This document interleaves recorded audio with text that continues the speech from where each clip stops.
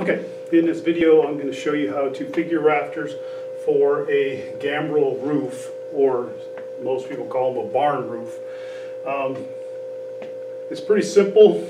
If you follow a few basic rules, you can figure them out pretty easily. They can get more difficult.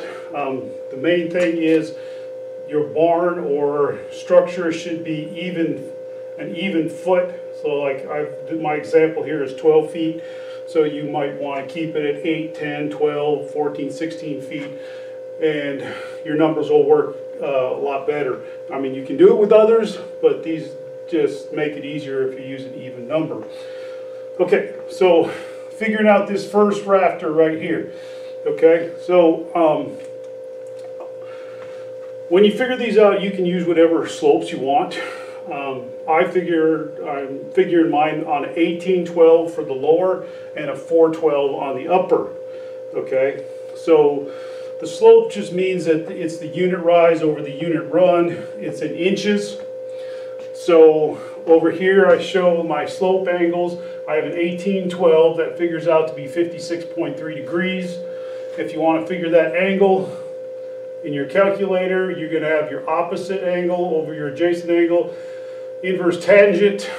So I'm figuring this angle, so this is my opposite, this will be my adjacent, and then I use inverse tangent. Now the calculator that I'm using is the TI-30XA. It's like $10 at Walmart, so you can figure it out, go and get one, and it's really easy to figure this out. Okay, my other angle for my upper is going to be a 4-12, and I figured it out to be 18.4 degrees. Again, I'm using the same equation, opposite over adjacent.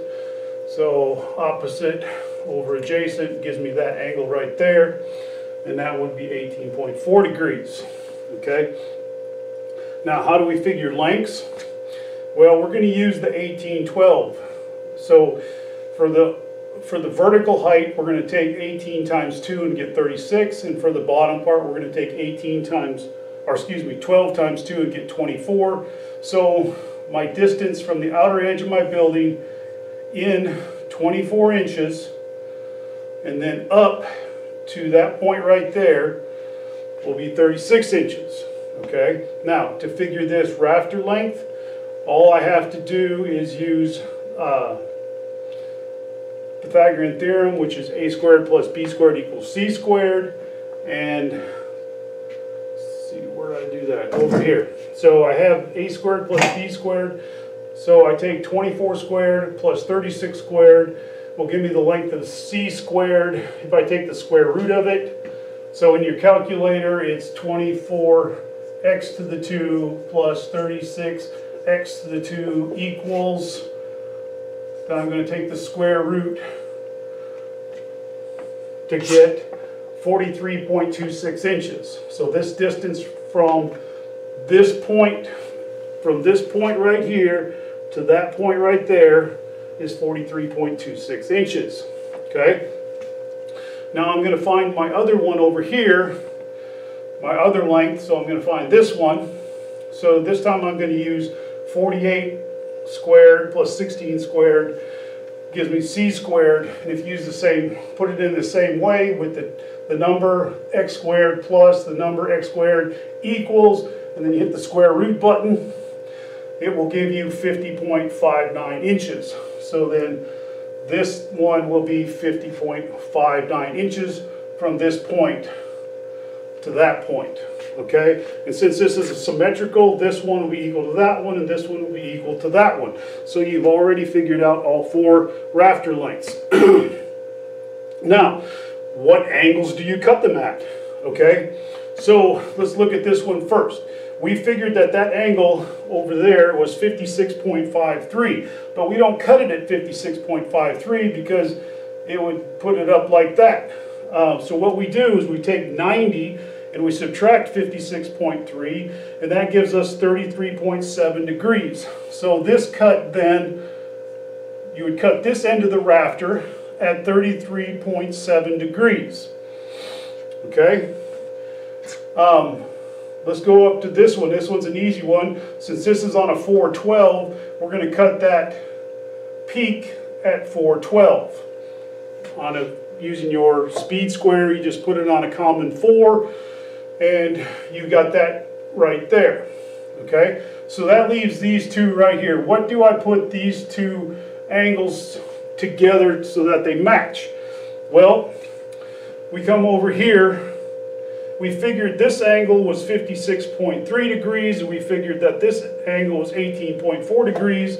So if we know our right triangle, then that makes this one 33.7 degrees. And then of course this will be a right angle also. So over here I took 18.4 degrees, I added 33.7 degrees, and I added 90 degrees for a total of 142.1 degrees. Then I'm going to divide that by 2, and that gives me 71.1 degrees. Now you can't cut them on 71.1 because that's a really steep angle. So again, we're going to take 90 minus 71.1, and we're going to get 18.9 degrees. So each of these angles, the bottom one on here and the top one on here, are going to be cut at 18.9 degrees so that they will meet up point to point. Okay? And basically that's all there is to figuring rafters for a gambrel / barn roof. Okay? Like I said, if you keep your numbers even, it's easier. If you had an odd number, then you're just going to have to work with decimals more often. Okay? So anyway, first thing you do is find your angles, find your distances, and then you can figure out what to cut them at based on the angles that you figured up in the beginning. Okay? So 56.3, subtract that from 90. This one's cut at 33.7. This one's cut on the 412. This one is this angle, which is 33.7, because this one and this one have to equal 90. So 90 minus 56.3 is 33.7, plus 90 plus this one divided by 2 subtracted from 90 will give me 18.9, and then you will have those two angles so they match right up to do that. Okay? Here in a little bit I'm going to be doing another video to show you how to assemble the gambrel roof. Okay? And that's it for the gambrel roof.